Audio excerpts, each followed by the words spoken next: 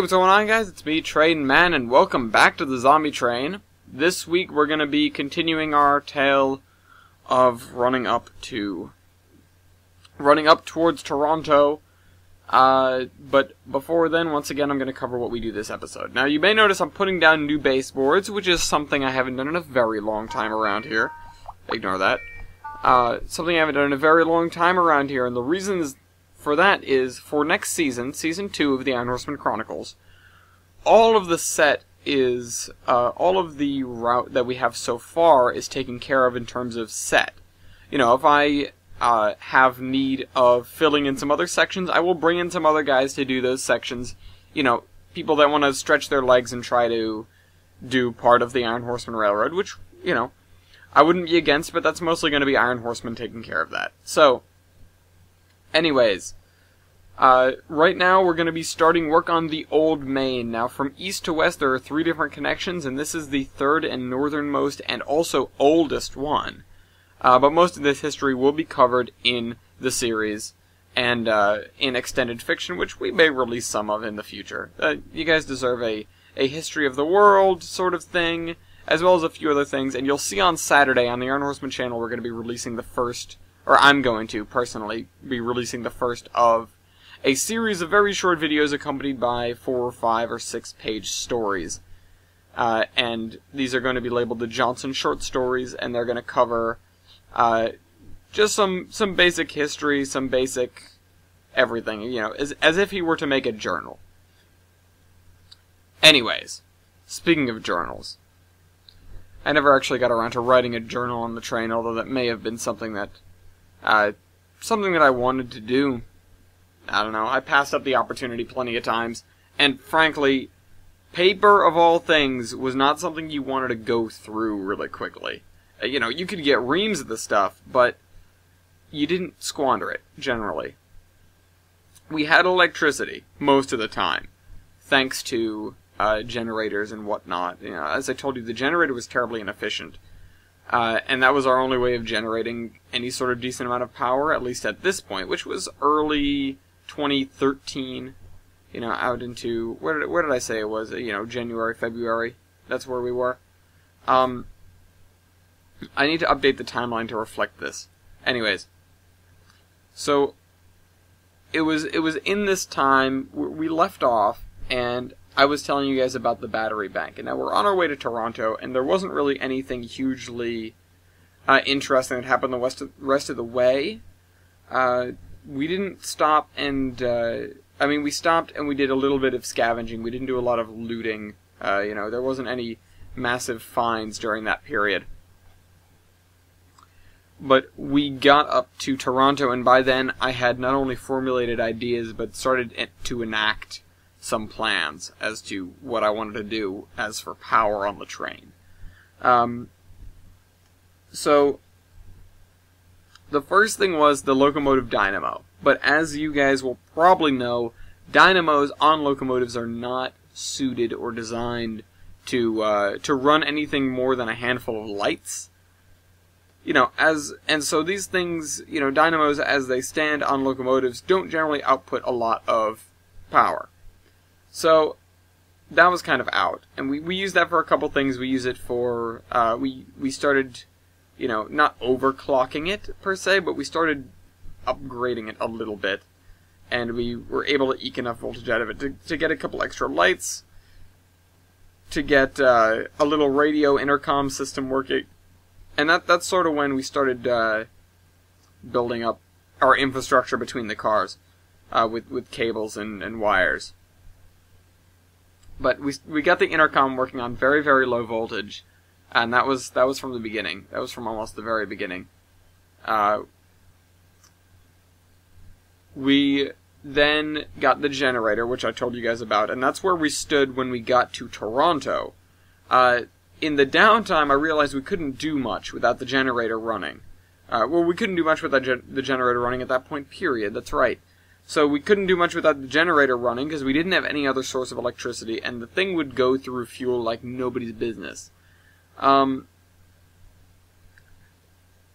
So that was kind of a wash, and we kept this generator. We never got rid of it. We never used it, or, well, we we tried not to use it. And the reason we tried not to use it is because we very quickly had a replacement.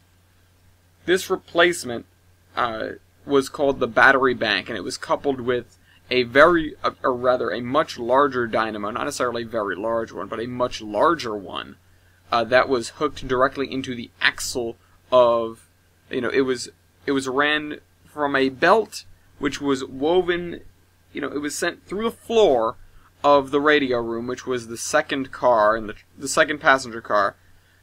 We had 6. These were, I'll just take a moment to describe here. These were towards the end. You had the war room first, which was behind the miscellaneous cars that supported the engine. The war room, then the radio room, then the lounge, then the diner. War room, radio room, lounge, diner. Oh, we had 7 coaches, did we? Yeah, we had 7. Radio room, diner, then the bunks, followed by the hospital, followed by our auxiliary storage. Anyways, and then following that was this rusty old car that we pulled out and ended up turning into a hydroponics lab with this woman that we had actually already picked up at this point. I kind of skipped over her. She was sort of in the middle of nowhere, Massachusetts or up towards into Vermont. Helen Vertwixt. Very, very Russian woman. But she was something else. She was crazy smart. And she just decided to go for hydroponics, and that's how we ended up with a lot of our food as time went on. Anyways, so the radio room being the most electrically centered room. All sorts of gear went in there, all sorts of, by the end we had, like desktop computers and all sorts of other apparatus, stuff that takes a significant amount of power. Not just telegraphs and radios. So, the first thing was to get this dynamo running. And so we cooked this thing up. This thing was about the size of, like, a good-sized suitcase.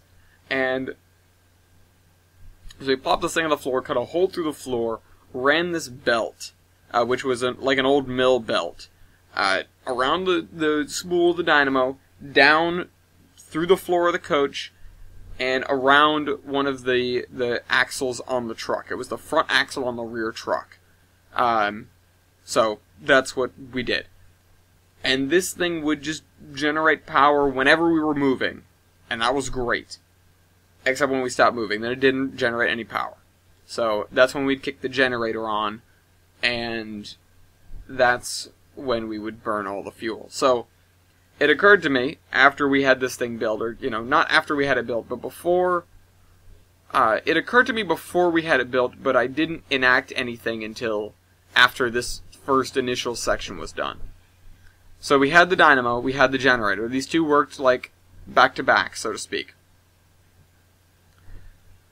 I decided, okay, we need something to give us power while we're not moving that isn't the generator, because we're going to burn through fuel. So Emilio and I, because Emilio and I were students in a pre-engineering program, a robotics program, and so we had a little bit of experience with this kind of design. We came up with this thing called the battery bank. And this was 24 batteries, like car batteries, that were arranged in a 4x6 pattern. That's 24, right? Yeah, it's 4x6. So four rows, 6 columns, and they were done with these heavy-duty relays. And so the system would recognize, you could flip it manually, but it would recognize when there was a drain on the system, because less power in the system would mean, because these are big relays, less power in the system would mean the magnets that are holding the relays would come undone, the relay would flip the other direction, and the system would go from charge to discharge. Simple as that. Not so simple. It caught on fire a lot. But that was the battery bank, and so that we did after we got back from Toronto. So now I'm completely sidetracked, but that was our power situation, and that's how it stayed to the end of the zombie train. We had the dynamo, we had the generator as emergency backup, and we had the battery bank for when we were stopped. Anyways, we go all the way over top of Lake Erie. That's Lake Erie, right? The one that's right there? Now we need a map again. But we go all the way over top of Lake Erie, we make it to Toronto. When we were getting close, we started getting these transmissions. You know, we knew they were in trouble, but we started getting these more frequent, more urgent transmissions. What was the guy's name? I don't remember the name of the mayor. Whatever. I probably have it written down somewhere. Name of the mayor of Toronto, who eventually became, what do they call him? He was closer to a king than a president, but he became the president of the Toronto Rail Lands, and they named themselves that because of us. So we are coming into Toronto, and the place is completely surrounded. It was Lake Ontario, not Lake Erie. They didn't like build any walls or anything. They just sort of dealing with it. They're hanging out in the buildings and whatnot, and they're trying to push the zombies back, but there are too many. This is an ordeal that went on for weeks, if not months, before we got there. It was known as the Siege of Toronto, and it wasn't even that they were getting picked off by zombies, because they'd done some really smart things. You know, everyone had migrated to the second floors of buildings at least. They were working on getting stuff, like, up in between buildings, so you could get from one building to the next. They had destroyed most of the stairways and ladders, so the zombies were having trouble getting up to them in the first place, and they were really just picking them off. But it was a siege because they didn't have the capability to get supplies, especially things like ammunition. This is Canada.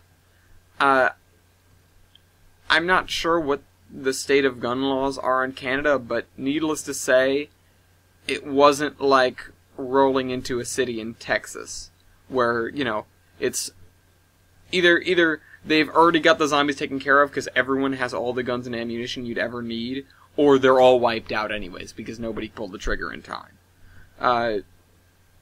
Or, you know, the few people that didn't get along and fought each other. You know, there's a lot of things that can happen in this situation where you have a lot of survivors together. These guys had really done an amazing job of standing together. And were still managing to radio for help. They still had power. They still had a lot of things. They had fresh water. I mean, obviously, because they were on the lake, but they managed to get it pumped up to the second stories and everything. I was really impressed with the amount of infrastructure they'd made by the time we got there. But we come in, and what we do is, you know, when we did this as a sort of smash and grab, we set up guys in a yard. You know, they were concentrated towards into town. There's this yard on the outside. It's a big hump yard, and we parked the train there. And then what we did was we uncoupled everything but the engine. We had everyone get in these strategic positions with as much ammo as we could muster, because we were kind of overloaded on the stuff from the scavenging. You know, people will take only as much ammo as they can carry, but there's usually a lot more ammo than that. And we could carry a lot more because we had a train, obviously. So we load up with as much ammo as we could put out there, get the train out there, and then we ran the engine into town as far as we could go. We pulled into... what is this? Is this a station over here? We got as close to the center of town as we could go. And using, not the metro lines, but there are just some freight roads that run through town. And I laid on the whistle, and then I reversed all the way to the yard. And we had this entourage. I have no idea what the population of Toronto was at that point, but it was like 99% zombies. And there had to be several 100,000, if not a couple million zombies that were chasing us. And, you know, we didn't have a couple million bullets, but we had the ability to lead them out of town, and we took out as many as we could in the front, and then we sort of led them. You know, I got coupled to the train again, and we plowed through them and led them off towards Detroit.